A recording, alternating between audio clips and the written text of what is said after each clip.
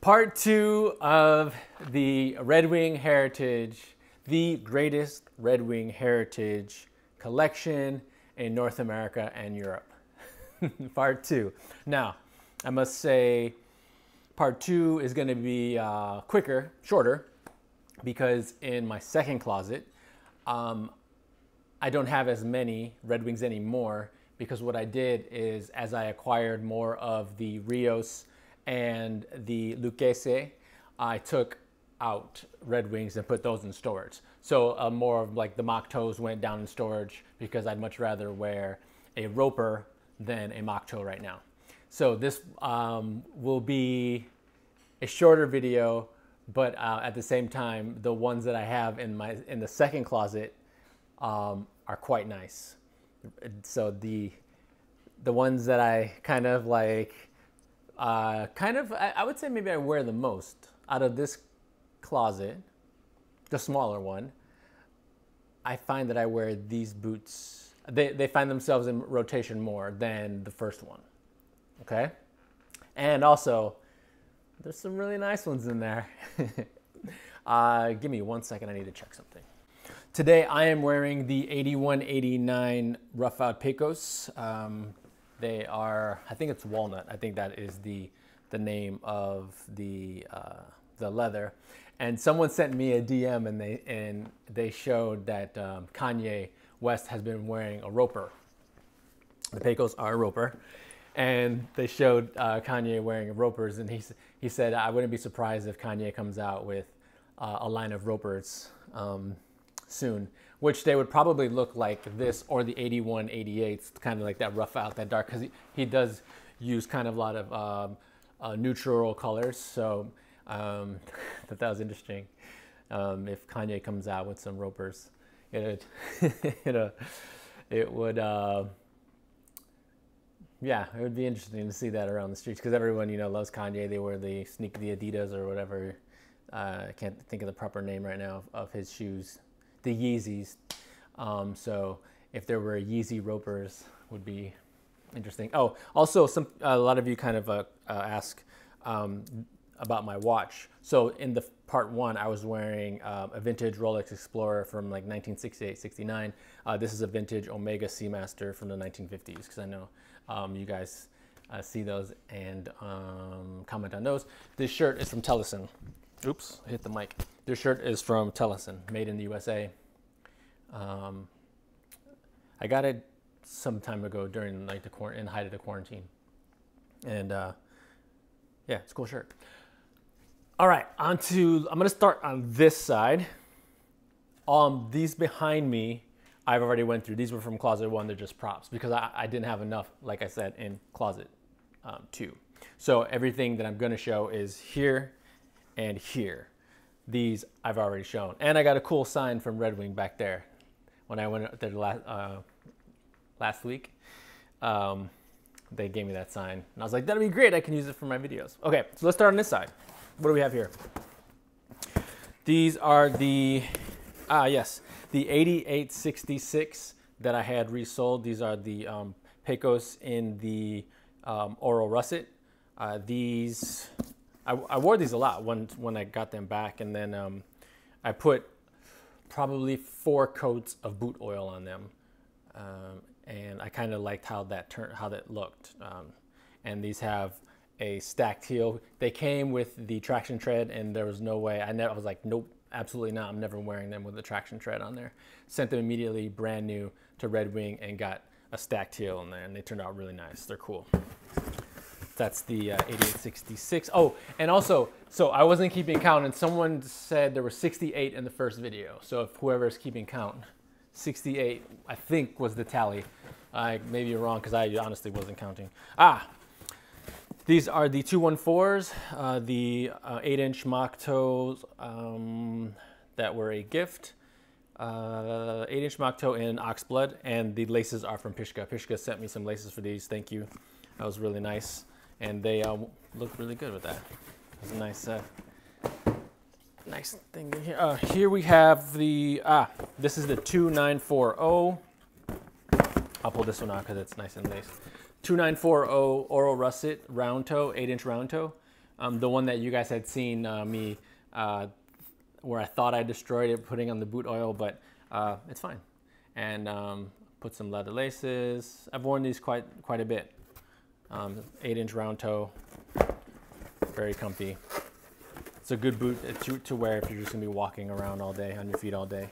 It's a really comfy boot, basically like an 8-inch Rover. This is heavy. So this, okay, to complement that, this is also, this is an 8-inch copper rough and tough with a different, so this is, I guess, the Farmer copper rough and tough. I think you guys remember when I did these. They're heavy because I have boot trees in them, just to help with the shape. Because when I wore them, it was kind of digging in on the shaft. So I put in some shoe trees to sort out that shape. And then here, what do we have here? Yes. Oh, these are dirty because I take these to the park when I walk the dogs. 4585 Breyer, the Logger, one of my faves, and as you can tell, they're really dirty because when I do take the dogs to the park and it's wet and muddy, great boot for that. So 4585. You can see like most of the boots that I have in the closet, in this second closet, are of the 8-inch. What is this? This is the Harvester, the 2944 that I had resold. Beautiful. In the black harness leather. And I think I put some, I feel like they're a bit tacky, so I must have conditioned them with something, but what I call the 8-inch Beckman. Tell you, some goodies in there. Lots of goodies in that closet. What do we have here? Oh yes, these are the Pecos that I had resold and then I dyed in indigo. I dipped them. These are the 8168 originally, but then I did my own thing to them. So yeah, there you go. Actually, yeah. And then down here, we have a nice, I think you know what that is, an Oxford. Yes, this is the Williston Oxford. What's the number on here? The 9431, a great shoe for weddings, interviews, funerals. Yeah, and it's comfortable. I've had to wear it a couple times for, I think like a shoot or something. I think I was like getting married in a photo shoot, and I had to wear them. I think, but oh no, it was for a shoot for a pharmaceutical in the Hamptons, and I had to wear them. And I remember one of the actor, he's like, well, those are the shoes that the stylist gave you. I was like, actually, these are mine. He's like, oh, they're nice. I was like, yeah, I haven't worn them. But the Williston Oxford is very. I'm not even sure if it's available anymore. I know the Williston boot, I don't think is available anymore. But the Oxford, I don't know, but I'm glad I jumped on it, and I got it for a steal. Okay, this thing here, I know what this is. This one, I know that a majority of you do not have. This one is rare. It's probably the rarest I have in my entire collection, because there were less than 700 of these made, and it is the 4545 Red Wing Spitfire in Spitfire leather, black Spitfire leather. And you can try and make these and copy it, by buying an 8083, dyeing it, and then putting on a black Vibram mini lug. But it's not the same because this one has some details in it that those will. So you can try and copy it, but people will know because there's a few details on this particular boot that make it an original, starting with the Red Wing that's on the side of the boot, and then there's another detail on there that is different than any other So you can try and fake it, but it won't happen. It won't work because there's a visual detail that you'll know that it's not an actual 45-45. So I think I may have worn these once. Or maybe I wore it for, actually no, I wore it to review it and then I haven't worn it since. But these are super rare. Very nice. Less than 700 pairs in the world. Okay, what do we have here? Ah, yes, the 879, these beauties here. So these are the 8-inch Hawthorne, so it'd be like the 877, but this is the Hawthorne, 8-inch Hawthorne that I had resold and just reworked to something that I would like. So I would actually sell these, but for what I paid for the boot, number one, and then what I put into the boot to get it to look like this, the conversion with the Roccia sole and the gunmetal. So this boot is completely customized in that way. I would probably have to let these go for about $800 just to get back what I put into that. So if anyone's interested in these, size 9, it's going to cost you $800 to get it out of my hands. Because I have not worn them. I just did the review after I did the conversion, and then they're in the closet. Because I really haven't really worn mock toes that much since March or whatever. But yeah, so if you're interested, you're gonna have to cough up some cash. $800, because the conversion and what I had to pay for the boot itself. So yeah, it's what it is. 8188. These are the first 8188s that I purchased, and they're looking really good. Cork sole. I got these from Stag, I think. I think I got these from Stag. But they have some nice crocking from the denim, which I really like that look. These were the first pairs, and I have 2 others. You saw one that I did in the first part, and then I have 2 other pair of those. These, what is this? The 9436. So this is a Williston boot in the black. This is beautiful.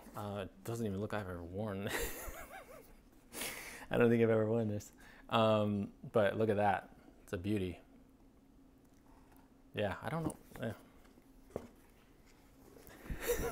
I'm just going to put it away. I'm not going to say anymore. Just put it away. Just put it away. Okay, what do we have here? Yes, 8844. 8844, the Pecos in black Albaline rough out. I got these from Spain. These were very hard to track down, and I was so happy that I was able to find these because it's it's different than the other Pecos because it doesn't have cork, it has chemi gum, and you can definitely feel the difference when you put it on and you walk with it. It's much softer than the cork, but glad I was able to find these. I really like those.